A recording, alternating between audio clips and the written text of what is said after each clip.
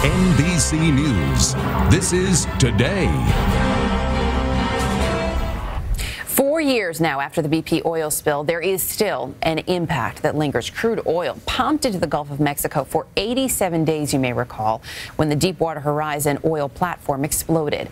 It damaged what was already a delicate ecosystem. Wildlife advocates say the effects there are still being felt. The Weather Channel's Dave Malkoff has the story. 4 years after the BP oil spill, the disaster is still causing death on the Mississippi Delta. There were hundreds and hundreds of nests here. David Muth, the director with the National Wildlife Federation, took us 20 miles into the marsh where that black tar choked the life out of what was once a baby pelican nursery. It's sad and it's sickening to watch the loss of a place like this. As recently as last year, there were pelicans here.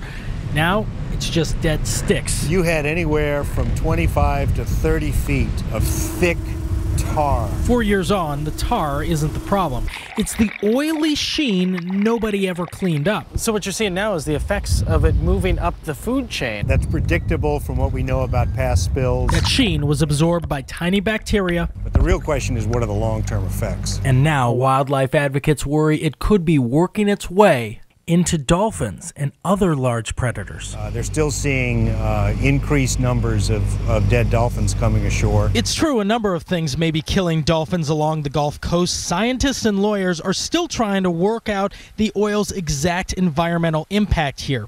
BP says they've already spent $14 billion in cleanup efforts, and the oil company heads back to trial early next year for damages. So you can actually walk right out on it. Since the spill, many animal habitats here have simply eroded away. Yep, those areas that were heavily oiled are gone. There used to be a land bridge here. There used to be islands around here.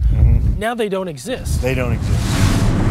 Vote just 1 mile north and you'll find some good news. The state bird of Louisiana is thriving. Their eggs are ready to hatch next month, despite losing their old home to the oil slick. They're going to move where they have to move.